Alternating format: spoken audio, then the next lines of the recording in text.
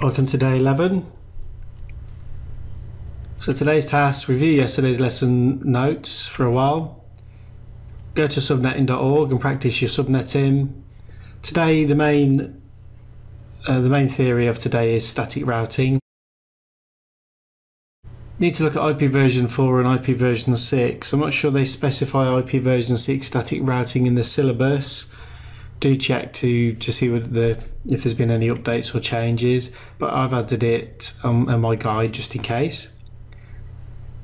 Next hop, so sending traffic to the next hop versus just sending traffic from an exit interface on your router. You need to know how to troubleshoot static routes and also how to lab up IP version 6 and IP version 4 static routes.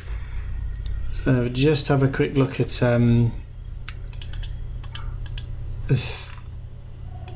a theory here. Again, what it mentions in the syllabus: configure and verify routing configuration for static or default routes, configuring static routes. I've put configuration for IP version 4 and IP version 6.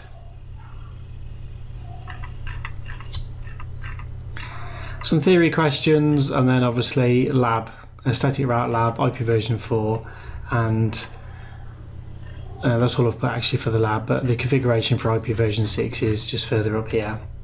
That's all for today. I'll see you tomorrow.